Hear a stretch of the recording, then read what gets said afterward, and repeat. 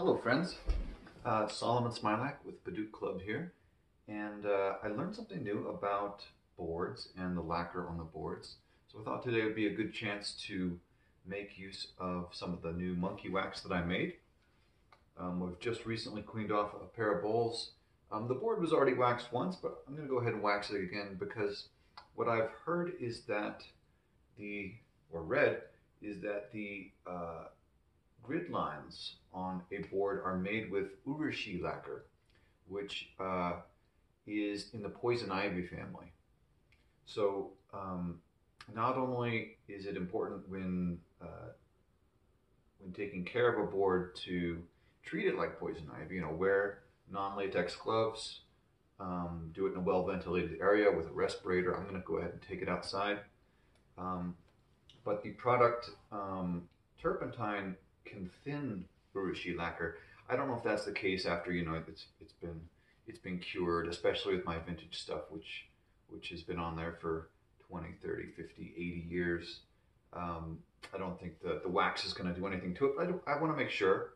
So I'm going to try taking some very fine steel wool, that's 4 zeros or quad-aught steel wool, and going ahead and waxing the board with that, giving it a little bit of elbow grease and seeing if the lacquer moves at all. If I smear it or anything else, then I'm probably going to have to recall these or something. But I don't think that's going to happen. If you're concerned about it, one thing you could always do is just use a cloth instead of steel wool, something a little bit softer. Don't use turpentine directly on your board. That would be another thing you could do to make sure the lacquer doesn't thin at all. The bowls, I'm going to go ahead and polish. Again, I'm going to use the quad-aught steel wool on that.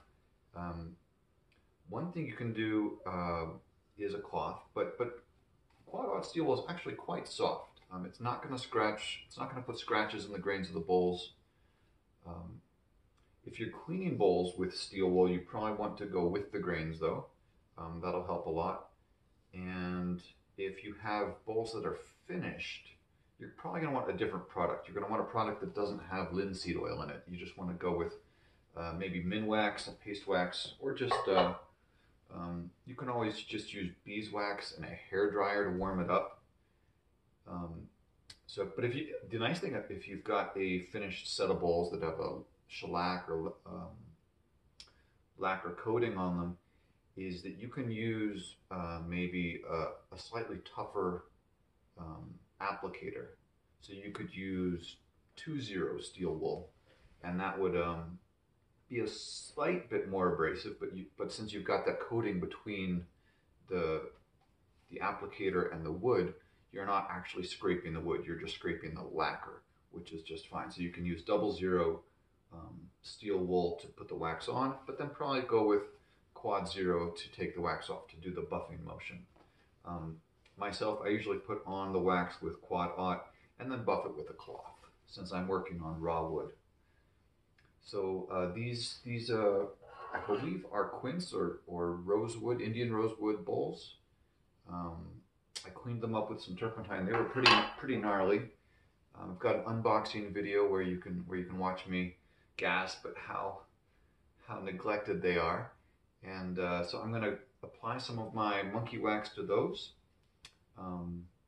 And then we'll go outside and do the board outside. I'll probably just time lapse this all so you're not bored out of your minds. And then once it's done, I'm going to go ahead and let them dry for about an hour to let the wax set, to let the turpentine evaporate. And after that, I'll polish them and then give them a week to cure, just to be safe. 2 or 3 days should be fine for curing, but it's always good to overestimate, especially here. I've got a pretty cold climate out here in Colorado. So if you live somewhere cold or damp, or that's where your stuff is curing out in the garage, go ahead and give it some extra time to cure so that the linseed finishes its polymerization process before you handle your board or bowls or wood-handled tools or whatever it is, a crib, whatever it is that you're using the wax on. All right, so without any further ado, I'm going to strap on some vinyl gloves and get to work. If you have any questions, I'll take those down in the comments. I'll be sure to respond to any comments you have, and let me know what you think.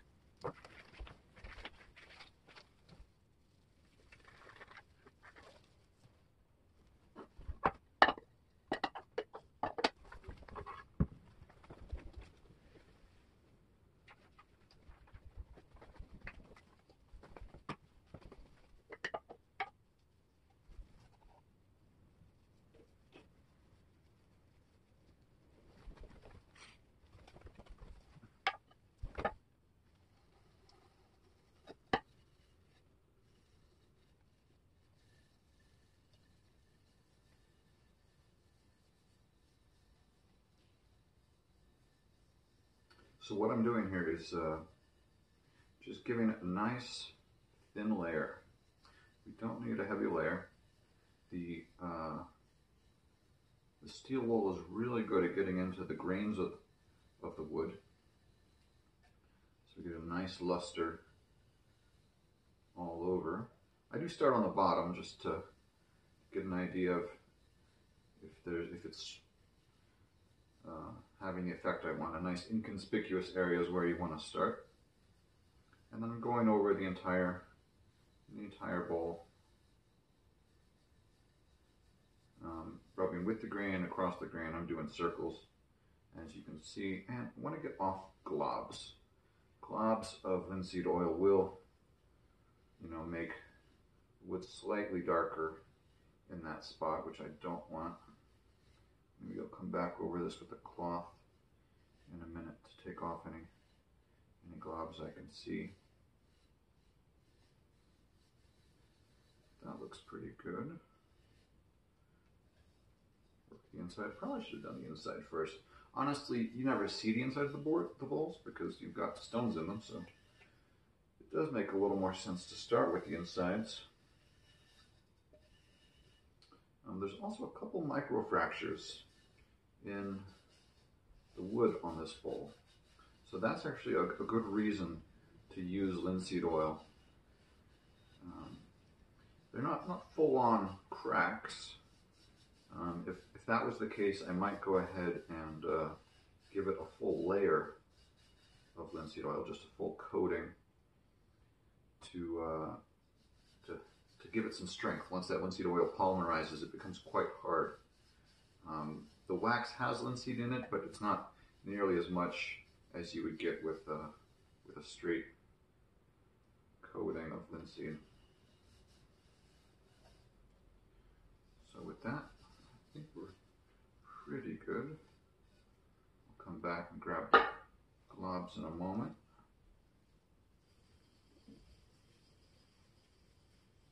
And it doesn't take a lot. You notice I'm not having to reapply. I charged the wool once, and I still see wax streaks in here. That lets me know I still got a decent amount of wax.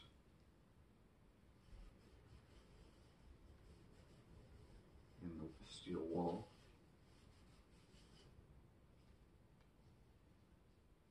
I'm just giving it a nice luster already. You can tell it's already having an effect. Now wood really does come to life with a tiny bit of moisture, and so your initial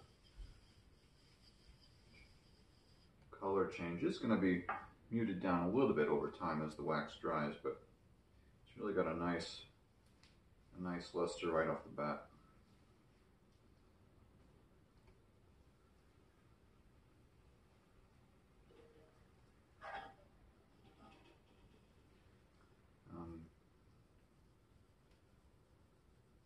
Now again, you shouldn't need gloves for just doing bowls with my product, because it's got just regular linseed oil, and that's pure, so it doesn't have any drying agents in it.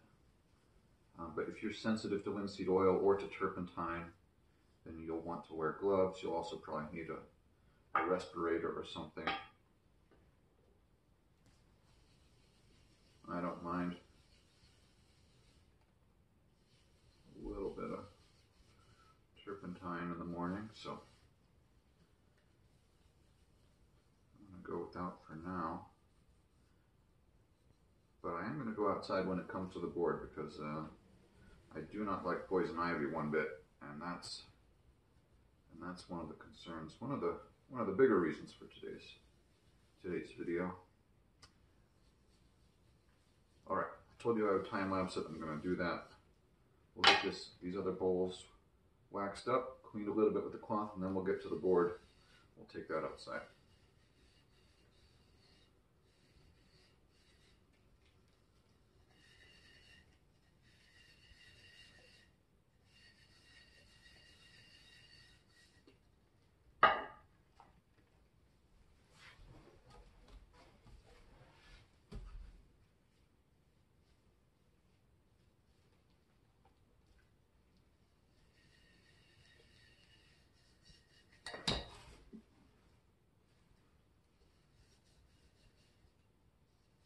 Oh, I lied. One last thing. Wear clothes you don't care about. Wax is not easy to get out of clothes. If you're melting your own beeswax, you will find that out. I think vinegar. I have to do a Google search. I think you can apply vinegar if you get some wax on something you do care about. Apply some vinegar right away. You might be able to scrub it out. But once it's dried, wax is not a fun thing to have to clean up. Not at all. Okay, for realsies.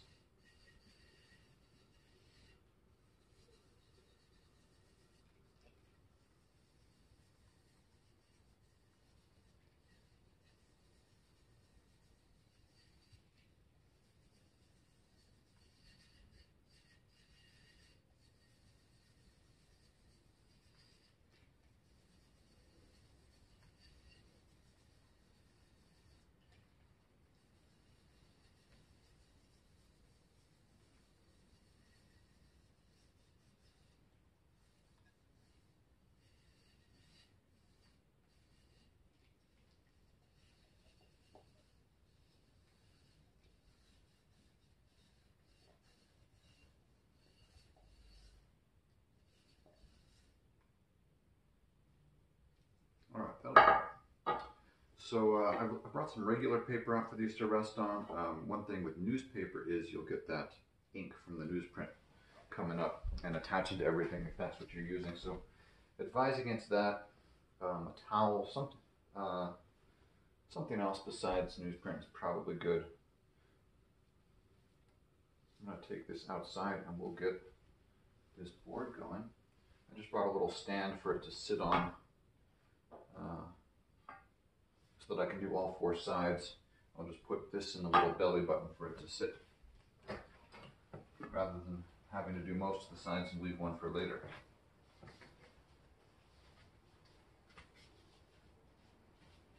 Bring this with me so it can dry outside.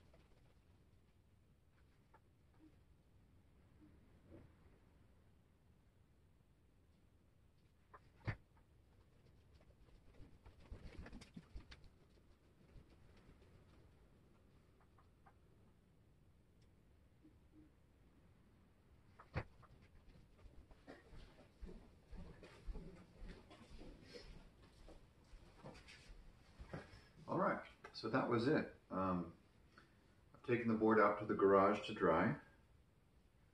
I'm going to take the globs off of this bowl before I let it cure for an hour, or let the wax set up for an hour rather. Just because you'll notice if you leave linseed on in globs, you'll get a slightly darker spot underneath where those globs were. We want to avoid that. And as always, remember to take your any linseed soaked rags, flatten them out when they dry. So go ahead and just put them on a stone ground or concrete, weigh them down with something so they don't blow away. Got a pretty windy day here today. And then just let that linseed do its polymerization, and so that heat doesn't build up.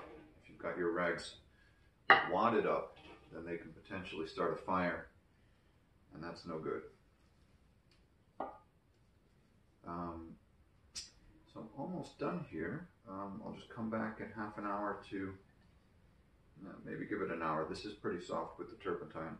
Give it an hour to let the turpentine evaporate and the wax to set, and then I will.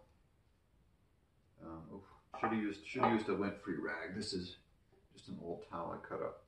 But if you've got an old T-shirt, that's a pretty good fine lint-free object you can use.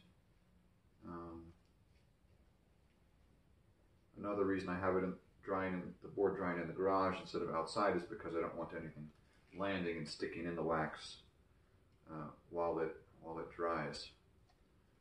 So sawdust or debris.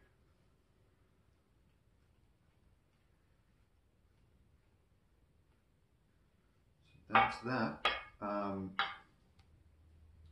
Hopefully be doing more of these. I've got a few unboxing videos to share. And if we get to 1,000 subscribers, then I can start doing live broadcasts of my refurbishing, and that'll make it a little easier for me, so I don't have to download things to the cloud.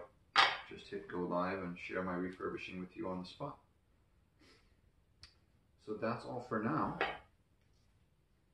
I'll look to the comments for any questions you have.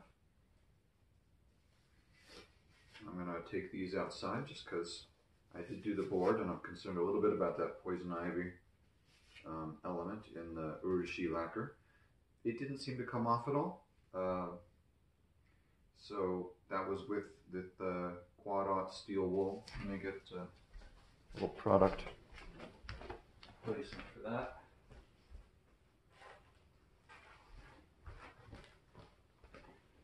So this is the steel wool I'm using. Again, it's just quad 040 grade, which is the super fine. And that's what you want to use. It's pretty soft, so you can use it on bare wood without scratching the wood. And the board is actually a pretty soft wood, so you'll notice, I'll take some pictures of it. You can see the little pitting from where people played really hard, played their pieces really hard. Again, that's something you want to avoid if you're playing on a fine board like that. Kaya or Katsura boards are very soft, so they will hold that impression of your aggressive move for the rest of the board's life. So something to keep in mind while you're playing. You should be having fun. Try not to get too carried away. All right, questions in the comments, and I'll see you next time.